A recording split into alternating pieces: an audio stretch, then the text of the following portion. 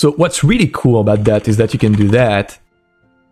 You can, you know, just access to the search result right away, but also the channels right away. Boom, one click. Now, let me do the same here, okay?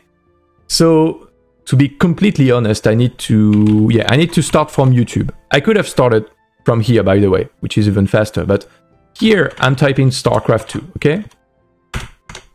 If I successfully type it. Okay, StarCraft. I typed StarCraft, so let's keep StarCraft. Here, you see a bunch of results, just like you see there. Cool. Now, maybe I want to see the channels, like I showed in MotionBox. I just click there, and boom, I get them.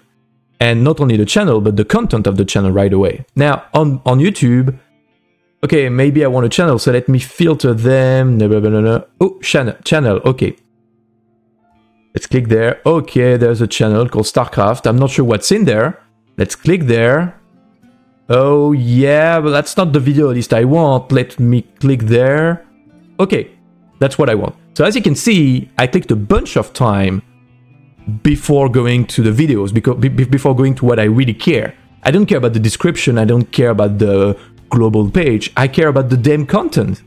And it took me 5 clicks or so. In MotionBox, it's only 1. And that's for a single backend. Now, maybe I want to see the Dailymotion channels too. To see a beautiful empty StarCraft channel. I mean, it's very useful. Well, let's do this one. Russian StarCraft video, very useful. Now, if I wanted to do the same here, I have to type Dailymotion, click there, then click StarCraft. You know, once again, very tedious process. Channels there, yeah, this should be this one. Okay, yeah, no, I don't care about that. I want the history of videos there. Yeah, but I want all of them. Okay. You know? It's a very long process. And so for single video access, MotionBox is already better. Now, that's not its main goal, but it's already better for that, you know, passively, if you will. And same goes for Vimeo.